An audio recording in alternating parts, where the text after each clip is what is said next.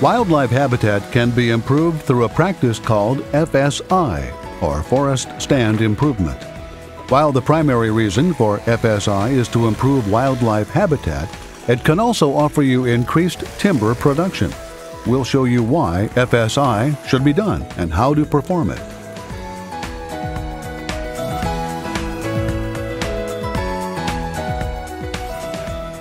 This forest is a good example of a site where FSI will improve habitat. Here, the trees are growing close together with a closed canopy. It allows little sunlight to reach the forest floor. There are few plants on the forest floor and little to no shrubby vegetation. And while it may be pleasing to the eye, it doesn't provide the best wildlife habitat. After FSI, a forest may look similar to this one. You'll see the open canopy with room between the tree crowns. There's a lot of herbaceous and shrubby vegetation at ground level. It provides excellent wildlife habitat. Deer browse is greatly increased. Escape cover is provided and nesting cover is good for turkeys and other birds. For timber production, FSI removes poor quality trees and undesirable species to create less competition for light, water, and nutrients. Higher quality trees can thrive in this environment.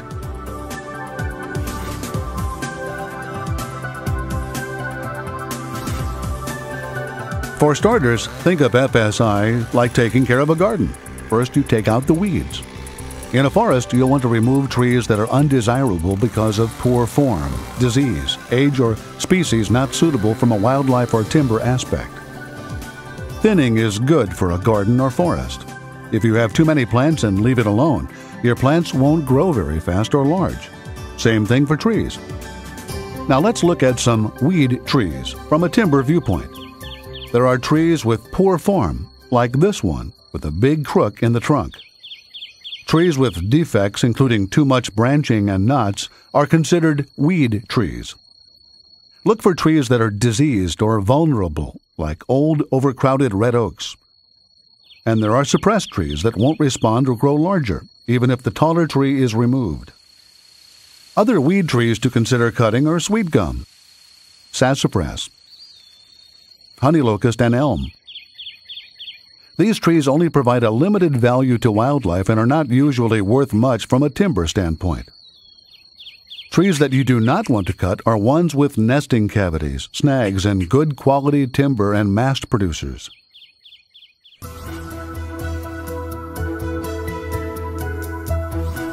When you're ready to thin out undesirable trees, you have several methods to choose from. The 10-foot rule cuts smaller or inferior trees within 10 feet of a good tree. Another method is to measure the desired tree's diameter at 4.5 feet off the ground. Remove surrounding trees by doubling the diameter in feet. So if a tree's diameter is 10 inches, clear all trees within 20 feet of it. The crop tree management method removes any inferior trees whose crown is close or touching the crown of the tree you want to keep. The most common technique is to simply cut down the unwanted tree with a chainsaw. The stumps can be treated with a herbicide to prevent resprouting. If stump sprouts are wanted, be sure to cut the stump low to the ground. If you find it is unsafe to drop a tree since it could easily damage remaining trees, try girdling a tree instead. Cut 2 rings around the tree, about 2 to 4 inches apart, with each ring's ends touching. Cut through the living bark and tree tissue to kill it and create a good snag for wildlife. Eventually, the tree will decay and fall on its own. Another method is called hack and squirt, which is safer than using a chainsaw. Using a roof hatchet, small cuts or hacks are made in a downward motion around the tree. 1 hack for each 3 to 4 inches of DBH, or as directed by the herbicide label.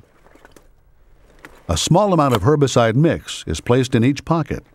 The tree dies and creates snags. However you decide to remove a tree, always practice safety. Hard hats, safety glasses, gloves, chaps, earplugs, and sturdy boots are important protection. Wildlife may be our primary objective for doing FSI, but you should also know that it can be compatible with timber production. This log veneered, it's 12 feet long, 19 inches at the small end, and it was just sold for $376 to a veneer buyer. FSI allows a more open tree canopy. More sunlight reaches the forest floor, which is good for wildlife and offers less competition for healthier trees to grow. Still, there are some situations where wildlife and forestry objectives are at odds with each other. Vines provide an excellent source of soft mast for wildlife, but can smother quality trees and reduce growth. Live trees with holes make nesting cavities for wildlife, but will not likely be of value to timber production. Some species like chinkapin and shingle oaks, hickory, persimmon, plum, and others provide good food sources for wildlife, but sometimes offer very little commercial value. However, if wildlife and timber production are important to you, it shouldn't be difficult to balance between the two needs. Cut vines off the best and most valuable trees, but leave vines on cull and snag trees. Leave trees with holes unless they are in direct competition with more valuable timber. Forest stand improvement will make a healthy forest. Understanding which trees to cut, how to go about it, and practicing safe methods will help deer, turkey, and even salamanders thrive in your forest.